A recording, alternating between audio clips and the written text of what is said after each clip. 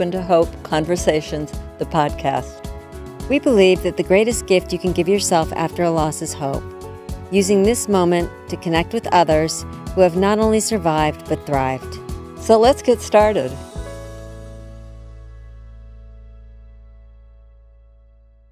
Welcome to the Open to Hope show. I'm your host, Dr. Gloria Horsley, with my daughter and co-host, Dr. Heidi Horsley. Well, Heidi, I'm excited because we have a really great grief expert on who's not only talk the talk, but it's walk the walk. And she has trained with some people that we really enjoy and Agape. And so I'm excited to hear what her thoughts are on grief, loss, and healing. Would you like to introduce her, Heidi? Sure. As you said, Mom, we're going to talk about giving grief meaning. And our guest today is Lily Dulan. She is a bereaved mom, a marriage and family therapist, and the creator of the Name Workand.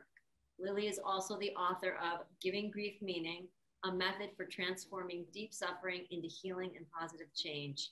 She is a certified Heart of Yoga teacher, and she completed courses at Agape International Spiritual Center. Welcome to the show, Lily. Hi, it's great to be here. You know, you have got such a great little video on your website about your history. Really interesting. And you had a child die, crib death.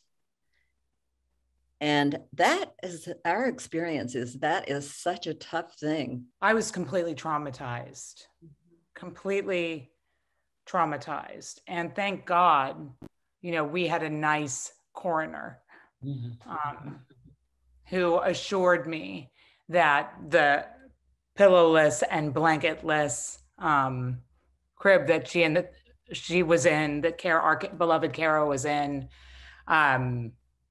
was safe. I can't imagine being a parent and not having a kind coroner. And there are people, you know, countless people who have not had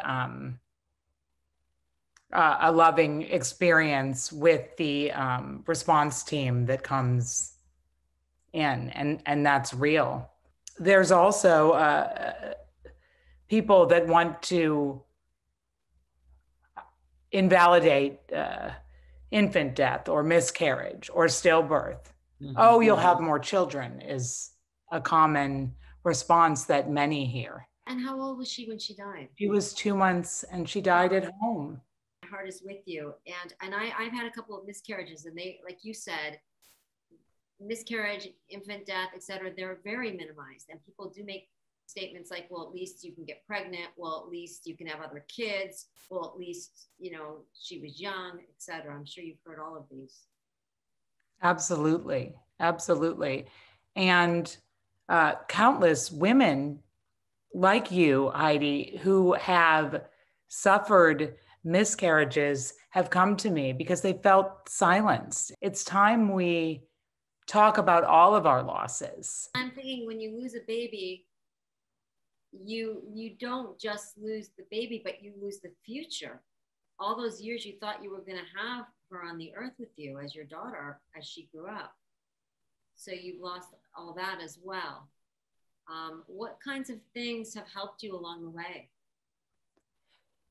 Knowing simply that there is no right or wrong way to grieve, that grief doesn't have a timeline. I can grieve in my own way, in my own time. And early on, my dear friend, Michael Beckwith, who we all know and love, said, Lily, you can choose to grow or shrink from this tragedy. And in that moment, I made the decision to grow.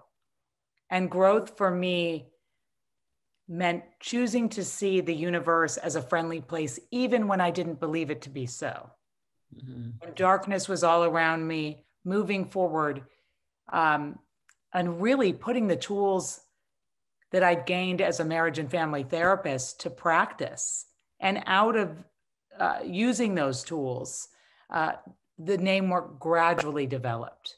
You know, when Kara died, all I had left was her name, Kara. There'd be no more like, hey, Kara, do you want to come in here and see this for a second? Her name, it was like her name was gone.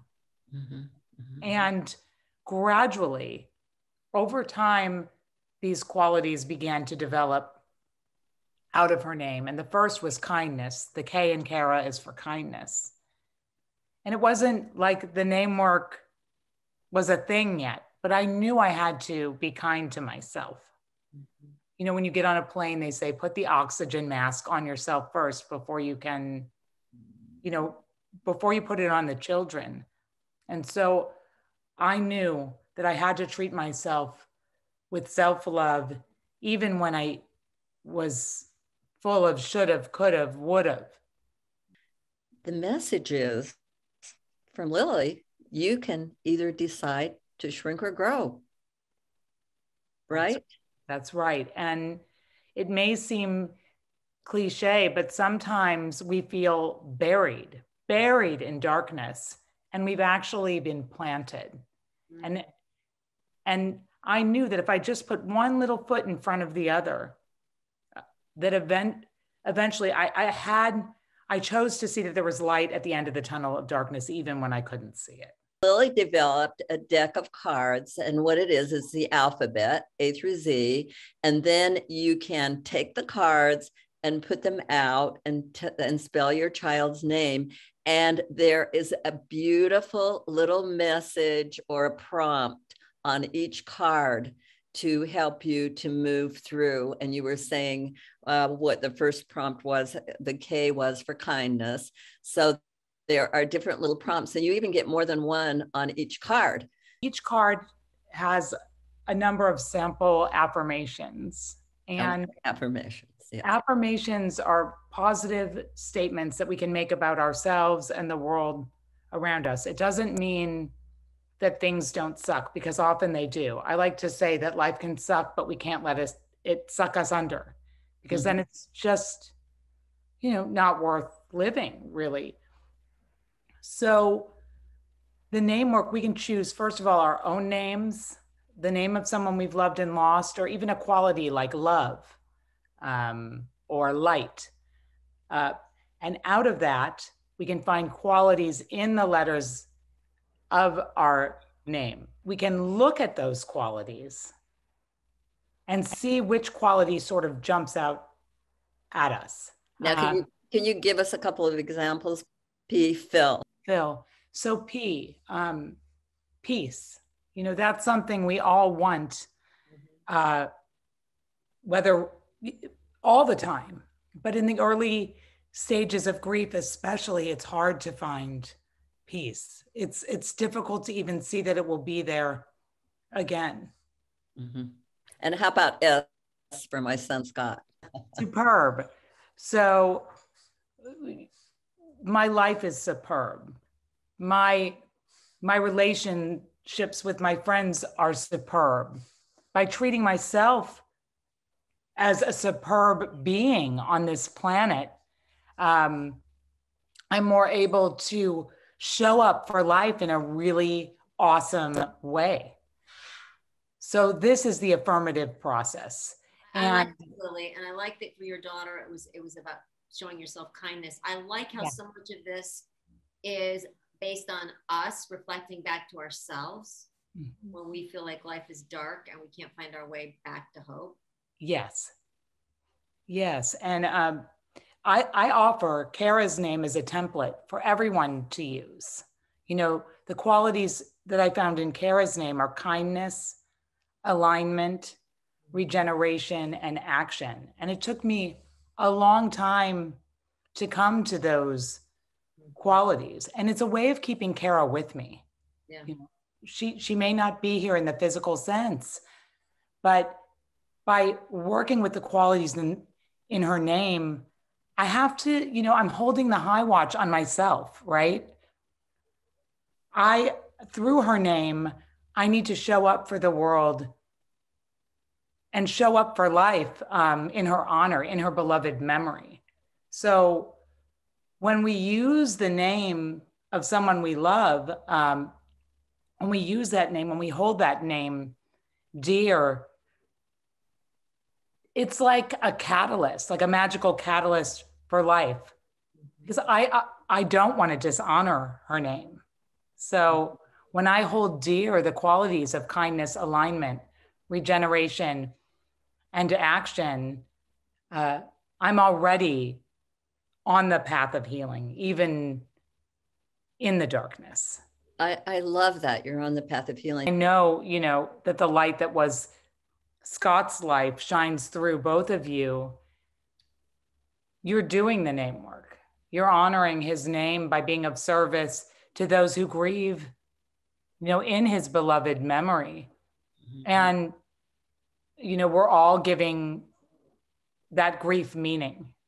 Yeah, as are you. We have interviewed thousands of people, and they are all doing work in the name of someone who they've lost. Now, may I say one thing to our newly bereaved people that are listening?